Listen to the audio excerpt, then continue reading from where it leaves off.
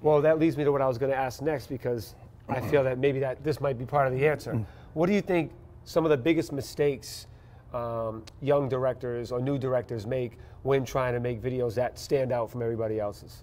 I don't know for the new generation what the big mistakes would be.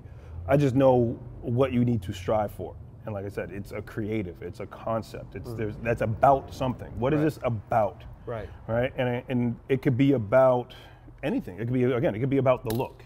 It could be about the sets. It could be about the storyline. It could be about a mood. You need to get deep. You need to go all the way in and get into your nerdy artistic shit. Right. Right? And start from that place. You're making it about something. Right.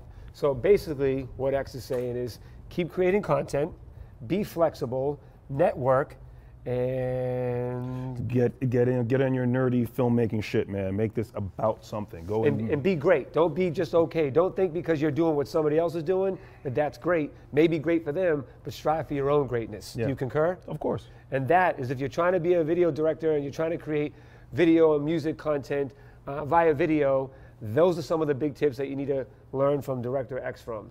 In our next video, we're going to help artists understand how they can select the right director and work on and how important video content is. Get familiar.